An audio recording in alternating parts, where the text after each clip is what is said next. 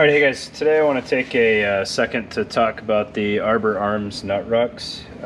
There's a whole series of these, but they're running a sale right now, so I've been sitting on this one for too long and thought I should get something out there real quick. Plus I had gotten a couple of questions about it due to the sale. So what you're looking at here is the large Nutruck.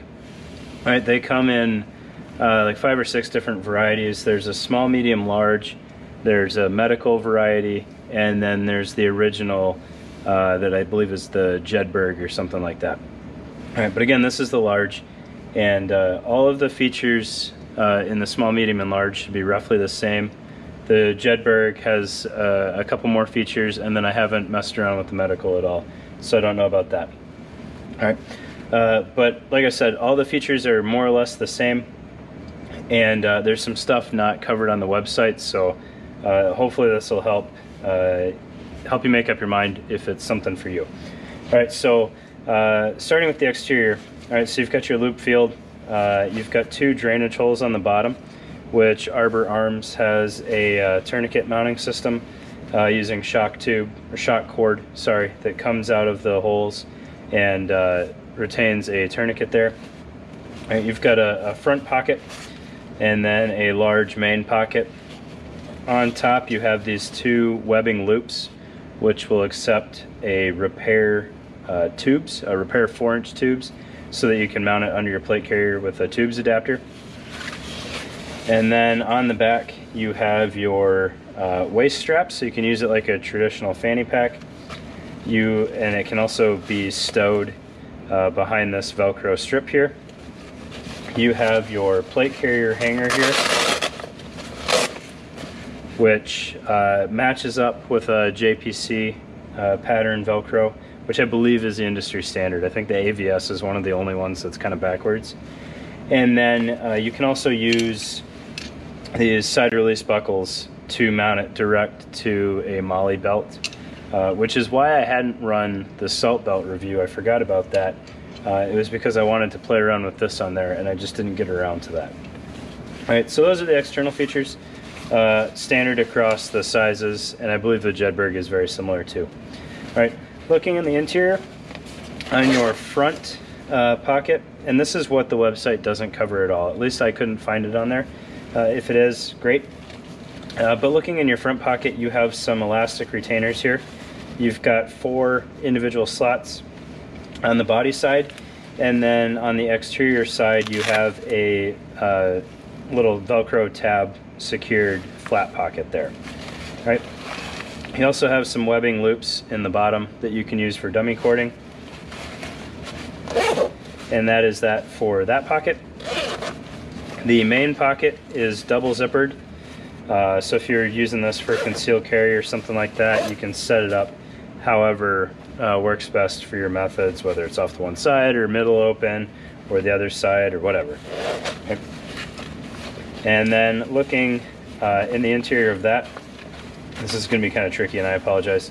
You've got 2 large elastic loops here, and then you have 2 like keychain retainers or whatever else works for that. And then again you have a large Velcro pocket there. All right, so that is the interior layout. You also have, nope, disregard. You've got your grommets in the main portion, so if you wanted to use those kind of in reverse to retain something on the inside, you could do that as well by knotting your shock cord or paracord or something on the outside with the bulk of it running in. All right. And then what I thought was kind of interesting about the way they did the removable or stowable waistband here is you have a standard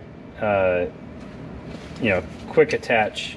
I don't think these are actually repair versions. All right, they've got the little hinged connection here. Side release buckle on this side, and then on the other side where there's no adjustment on the waist strap, it looks like they have this sweet custom buckle here. They actually just took one of these, I thought this was kind of funny, and they snapped off the other portion, so the webbing just works through there, which is pretty slick. All right, they didn't have what they wanted available, so they made it, and it works really well. There's no complaints there. I just noticed that, and I thought it was kind of interesting.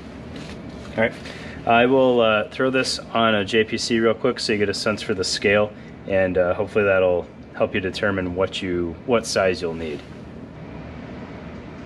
All right, so we've got this mounted on a medium JPC2, not that it matters which version it is. And again, this is the large, and hopefully this comes through in the video all right, but you can see the large is just ever so slightly wider than the plate bag on the medium JPC. However, I think if you had anything of any significance in here, and it would kind of eat up some of that width, and it would fit more or less perfectly in line with the plate bag. All right, so you're not going to have this big, wide, bulky thing hanging off of your plate carrier front. All right, and again, this is a large, so this is kind of worst case scenario for a medium plate carrier. One aspect of this that I don't care for, all right, and this is kind of nitpicky, but it does have some functional impact, is there's a good bit of flap left on this hanger.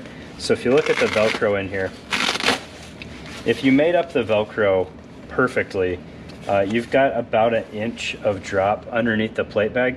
Now that can make it significantly easier to access this top pocket, but it also provides a little bit of standoff from the plate, which can lead to these things kind of flopping around a little bit more than they would otherwise.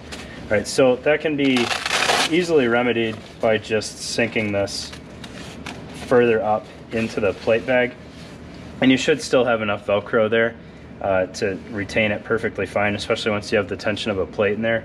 But it is just something to keep in mind, that it's not quite as secure as it could be, or to have it as secure as you want it, you might have a little bit more flop. But you can kind of dial it in and do what works best for you.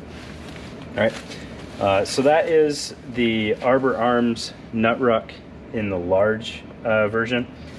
Again, should be the same across the board. I can't confirm because I don't have any of the other sizes, but I would imagine that all of the internal features are more or less the same. And then to give you guys just real quick some semblance of scale on this, because everybody uses these for something different, I have my my loaded out tactical tailor one here, and you can kind of see the height is about the same.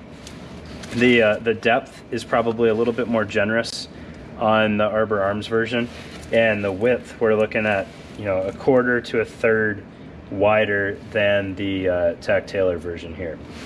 All right, and then I don't have anything crazy handy to show you, but the large is just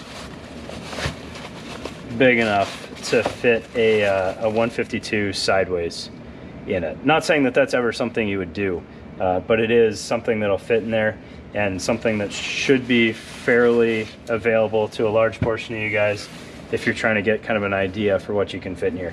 There's plenty of excess room in there, just not excess width once you have the radio in there. So it's probably a little bit narrow for like trying to put stick a C4 or something in there, but if you had like a slider charge or something like that, you could easily fit it in there and it would work out just fine. All right guys, hopefully that answered some questions, and if you like this thing, hop on it quick, because I think they've got 13% off for the Halloween season. All right.